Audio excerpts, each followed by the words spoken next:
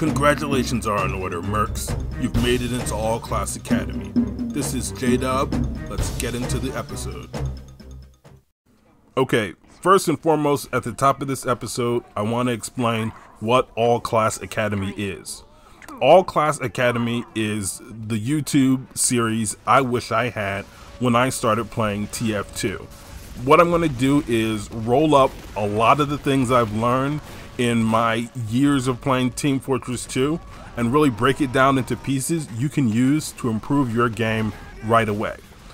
What you're joining in Team Fortress 2 is, of course, the video game The Shooter, but you're also getting connected to a huge community that has a ton of different members, different areas, different kinds of ways people connect to the game.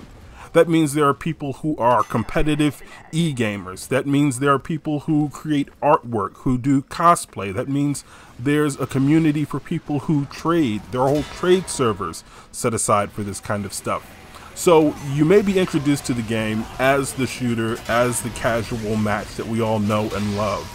But don't be afraid to take a look in some of the other community areas and figure out what you like to do with TF2. This game has been around for over a decade, and for video games, that is a rarity. And the only reason why it exists is because of this huge, talented community. All Class Academy is my contribution. Me personally, I'm a career IT guy, so computer things are what I do. I'm not really a YouTuber, but I had to give back to this Team Fortress 2 creative community that has given me so much for the years. So let's talk about what we're going to do in session 1. Let's get you connected to the full version of the game. Now, if you're a real first-time player, you may have noticed you don't have the ability to use your microphone or voice chat effectively. That's because you have what's considered a free-to-play account. You'll see people in the chat typing F2P, meaning free to play. What you have to do is upgrade to a premium account. Now, to do that, you're going to need to buy something out of the Manco store. And I get it, this game is a decade old and they want you to spend money on it day one just to use the most basic features. But let's not let that stop us from getting connected to what's probably the most video game, the most community you can get for under $1. And I'm going to show you how to make that under $1. Alright, let's get your premium account set up. So fire up Team Fortress 2. Then you're going to want to click on Manco Store. And you're going to want to click on Items at the top. These first few items are from the marketplace. You want to buy from the Manco Store. So sort for the cheapest. And if you page over, you'll start to see the Manco items that don't say on market. These are all a random assortment of cheap items, but you want to buy 2 specific items that will help you get the most bang for your buck. Now, the first one you could buy is a Man vs. Machine Tour of Duty ticket. That's a little bit more advanced for a first-time player, so we're going to skip that.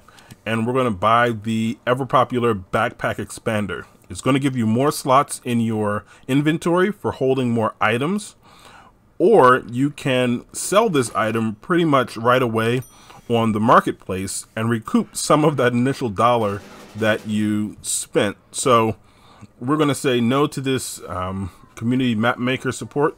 We're just trying to spend the absolute minimum in this demo.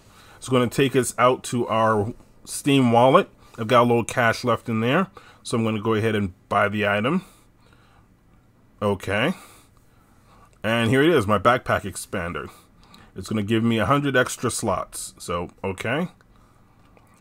Now let's go back and take a look at this item in my inventory. I'm going to click on Inventory and my backpack, and this little new icon at the bottom shows me where that item is, and here it is. Now I can sell this item right away, or I can use it to actually expand my backpack. And I think we're going to show you crafting first. So we're going to hang on to this one and not sell it right away. But that's your first Manco Store purchase, and you now have a premium account. Congrats. Let's get your audio set up. In Team Fortress 2, you're going to want to click on Options. You're going to want to take a look at your keyboard configuration, under communication settings. My communications is bound to V, so I just have to hit V, hold it down for a split second, and talk into the mic to chat with my team. Also, text chat is bound to U and Y, two characters I use a lot. You can set these to whatever keys you want. Under audio, you can configure the game volume, you can configure the music volume, just find the right balance for what lets you hear the game.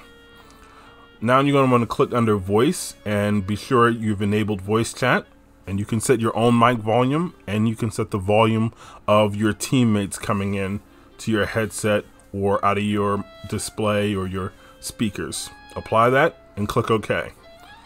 You're going to want to play around with these settings to find out what sounds best in your gaming setup. But after you find those settings, just lock them in and you're good to go.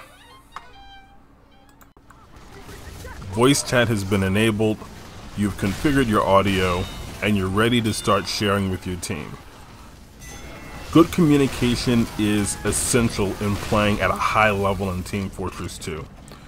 Virtually every map has a specific name for a location or a position inside of the game, and the only way to really pick those up is to play with other players and hear and remember the names they're calling these different locations, whether they're calling it the house, or whether they're calling it the shed, or they're referring to a choke point on the map.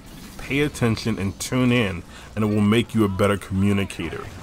One bit of advice you can take away while you're learning these locations is what makes an effective call. If you can give your team information about what enemy players are approaching them, whether it's a group of soldiers, whether it's a heavy and a medic combo, whether you've seen a spy, it's important to call out the class, how many you've seen, and who's in the group. This is especially effective when you have a defensive position set up and you need to hold that position against an offensive push. Also on offense, being able to run into the defense and know what's there because of good calls exponentially increases your ability to meet and overcome that obstacle, whatever's there. Now, for example, a bad call. They're pushing across the bridge. That call on its own tells your team nothing about who's coming, how many there are, and whether to take this serious or not. A better call for that situation.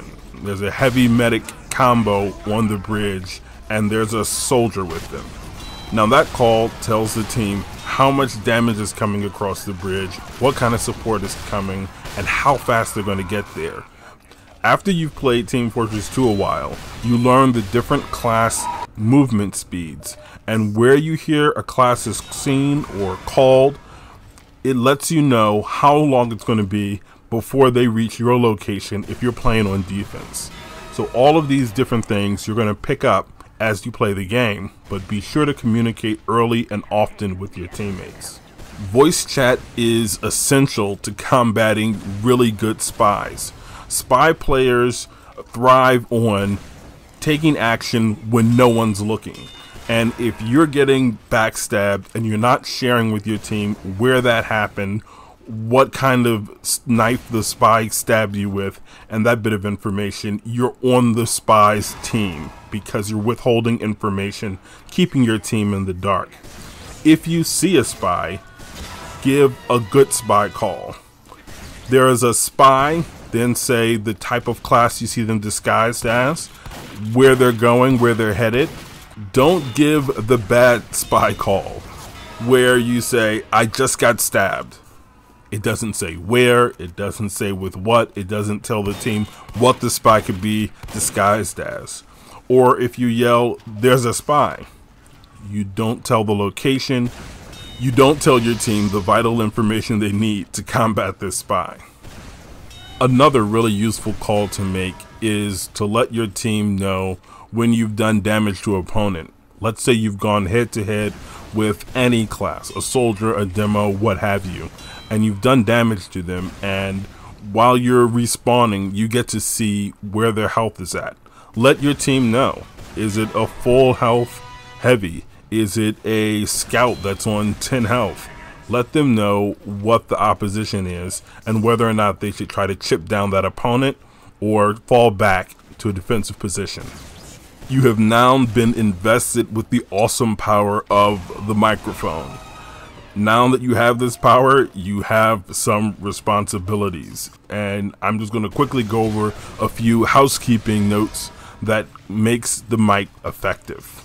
Number 1, check your mic volume.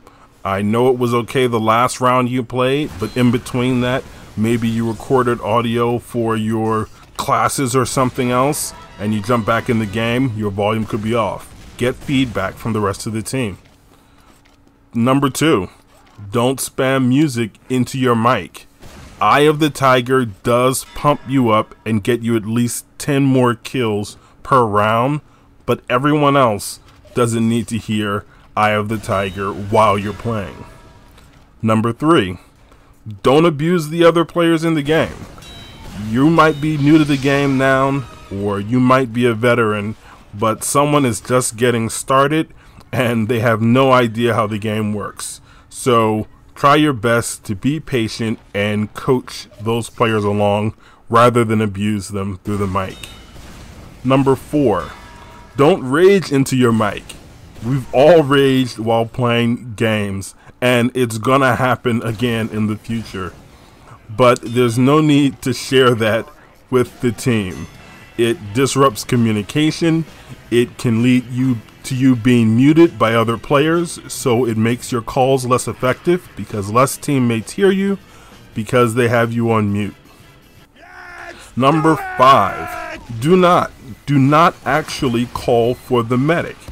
If you don't use your medic call on your keybinds and you actually say it into the microphone, the medic doesn't get direction, the distance from the call, and it doesn't raise the I need help medic icon over your head that your medic is going to use to locate you.